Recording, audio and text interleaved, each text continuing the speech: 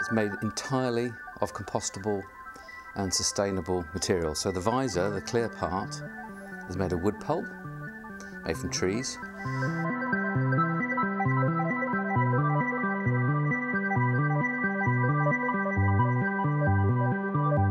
I think all of us are very aware of this massive ramp up in plastic production that really is in the name of Covid-19, and one of the major uses of that has been to create plastic PPE.